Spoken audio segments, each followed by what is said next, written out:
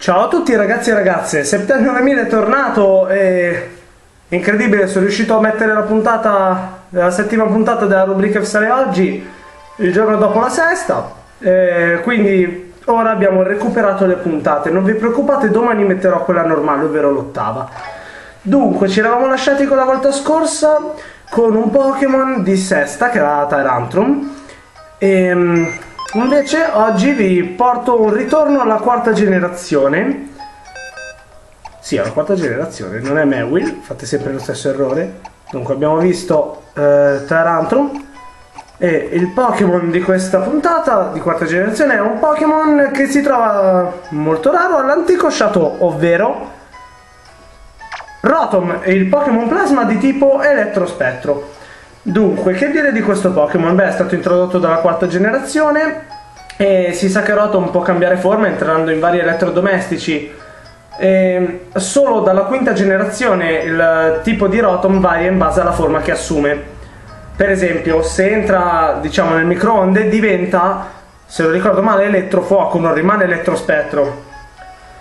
Dunque, vabbè, come possiamo notare la sua forma è simile a quella di un Castform. Sì, a me sembra un Castform. È quasi sempre sorridente, quindi mostra quei piccoli dentini.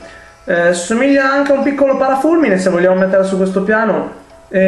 A partire da Platino possiamo trovare le sue altre 5 forme, ovvero la forma calore, il microonde, la forma lavaggio, la lavatrice, la forma gelo, il frigo, la forma vortice, il ventilatore, e la forma taglio, il taglierba, che è il più simpatico, ride sempre, anche se io preferisco la forma calore.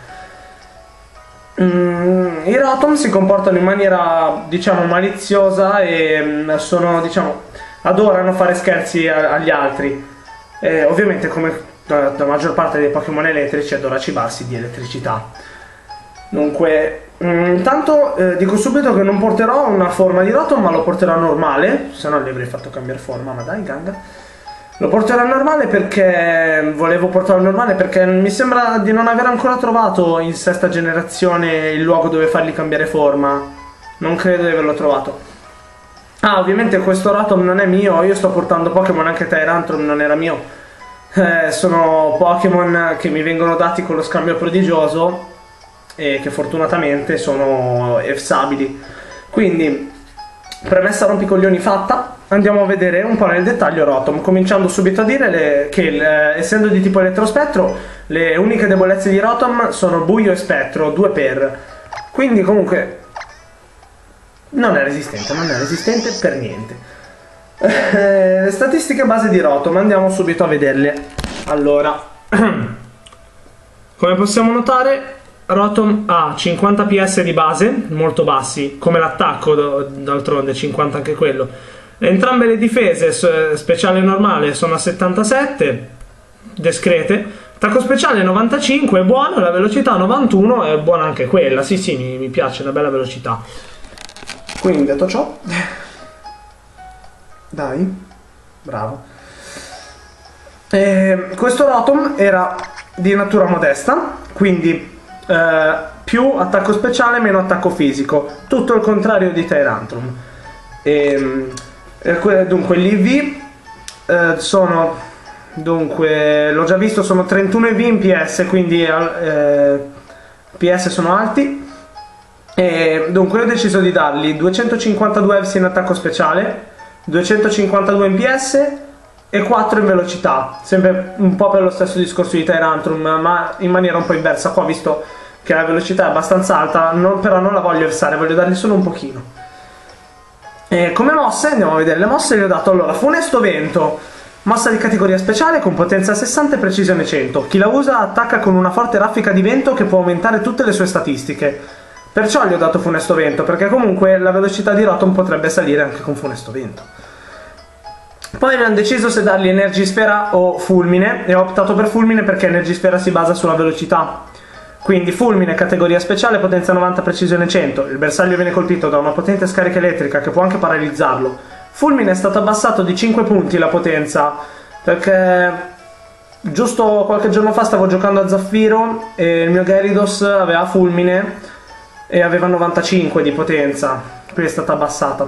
Poi gli ho dato un'altra stab, ovvero Palla Ombra, categoria speciale, potenza 80, precisione 100. Lancia sul bersaglio una sfera nera, può anche ridurne la difesa speciale.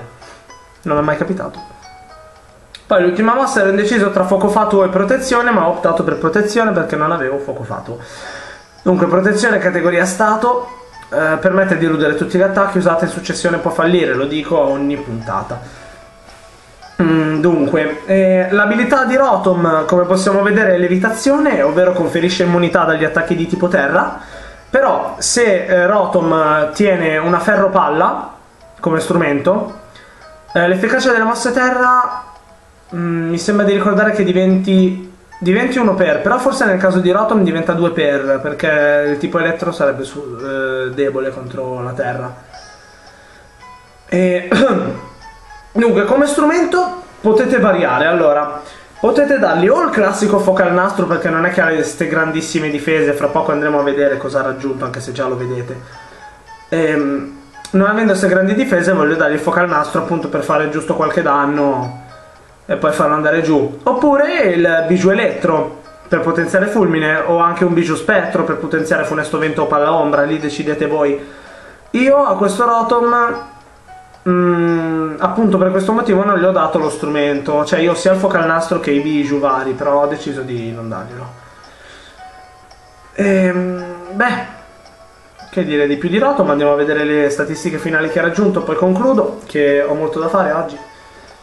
Dunque ha raggiunto a livello 50 157 in PS, che è tra l'altro l'estensione massima, facciamo gli abiti.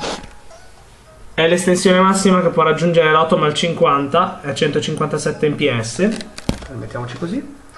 Poi ha raggiunto, vabbè, l'attacco a 62 non me ne può fregare di meno.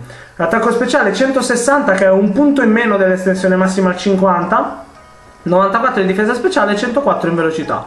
Un Rotom abbastanza potente comunque. Però voi dategli il fuoco al nastro, ve lo garantisco, è meglio.